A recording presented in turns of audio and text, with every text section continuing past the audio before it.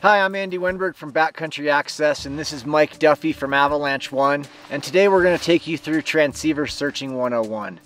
While transceiver searching is a large part of the Avalanche rescue, you also want to make sure you're competent with probing and shoveling as well. In addition to those parts of the Avalanche rescue, you want to make sure you're also familiar with site control, leadership, first aid, and evacuation.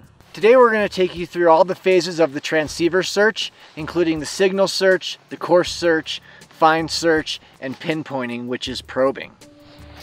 So today we're going to go through different transceiver drills. We'll be using the Tracker 3 and the Tracker S. All the techniques we're going to show you today can be used with any Avalanche transceiver on the market. An Avalanche transceiver serves two main functions. It transmits a signal and receives a signal.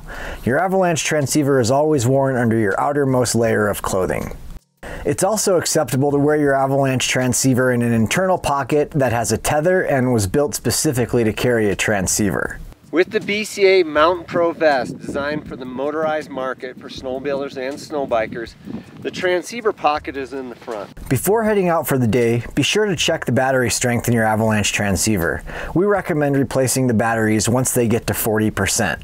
It's always a good idea to carry extra alkaline batteries in your backpack. Electronic devices like cell phones, heated gloves, and GoPro cameras can interfere with Avalanche transceivers. It is recommended that your transceiver is always 12 inches or 30 centimeters away from these devices.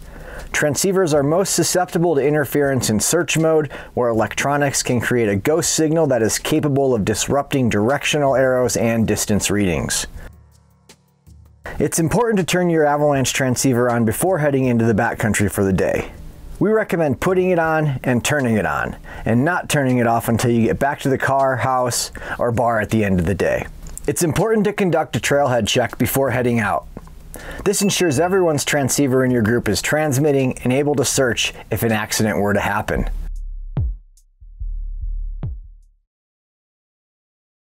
The signal search is the first phase of an Avalanche rescue. If there's a last seen point, you can begin your signal search there. If you have no last seen point, you're going to cover the entire debris field and try to acquire a signal. Your zigzags are going to be about 40 meters apart, and you're going to come within 20 meters of each flank of the slide path. You're moving fast, and your whole goal is to acquire the signal.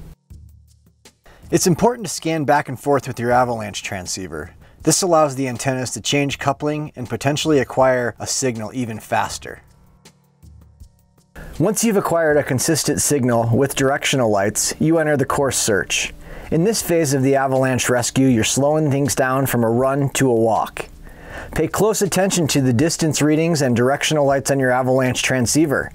Continue following the distance readings and directional lights until you reach about 5 meters.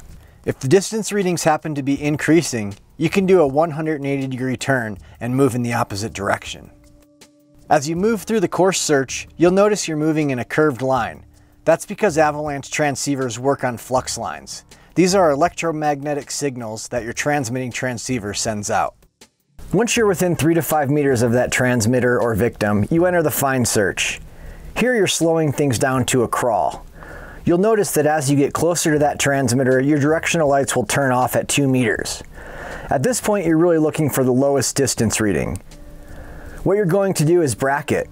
Work through that low distance reading until your numbers jump up again. Once those numbers jump back up, come back to that low distance reading. Move your transceiver out to the left until those numbers jump up, then come back to that low reading and confirm it. Then move your transceiver out to the right until those distance readings jump up, and then move it back to that low distance reading to confirm it again. In the fine search, it's important to make sure your transceiver remains in the same orientation. It's important to note that that low distance reading is going to be the burial depth, which will give you an idea of where to start probing and how deep you're going to have to shovel to excavate the victim. Once you've completed the fine search phase and confirmed that lowest distance reading, you're entering the pinpointing phase. Here you use your Avalanche probe to confirm the exact burial depth and location of the victim. The snowmobile can be a great tool in Avalanche rescue. You can use the snowmobile to transport searchers up the hill, transport yourself up the hill, and then you can walk down the hill. You can also use the snowmobile for the signal search. You pull up onto the debris, step away from the snowmobile. See if you get a signal. If you don't, continue a search pattern. One thing to keep in mind is the snowmobile creates significant electrical interference. You cannot drive around on your snowmobile with your Avalanche transceiver in your hand, or do a transceiver search too close to a running engine. With a Polaris Access, you need to be 6 to 8 feet away from the snowmobile so you don't get electrical interference. In this next scenario, we're going to cover one searcher with 2 victims. In most cases, this is solved as a set of single burials. The searcher is going to find that first victim, excavate down to their waist so they can breathe easily, so their chest and lungs have room to expand and contract. You're going to turn off their Avalanche transceiver or turn it into search mode and then move on to the next victim. If you get to that first Avalanche victim and you're unable to turn off their Avalanche transceiver, you can use an advanced feature like signal suppression, marking, or flagging to show you the next signal to move to.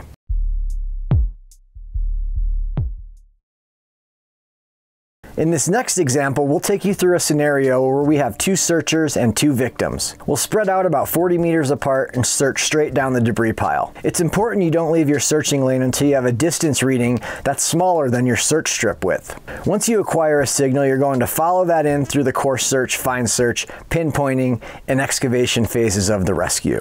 In some scenarios, one victim may be in range while the second is out of range. In this type of scenario, both searchers will be led to this first victim, but both searchers should not focus on this first victim. One searcher can focus on excavation and clearing that airway, while the second searcher uses big picture mode, flagging, or a marking function to find the second victim.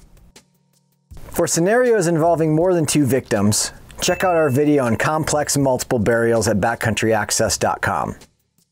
Practice with your Avalanche transceiver. The time of a rescue is not the time to figure out how to use your transceiver. You want to become proficient with your transceiver ahead of time. Take an Avalanche course so you learn how to avoid getting caught in an avalanche and how to ride according to the avalanche danger and problems. Stay safe out there.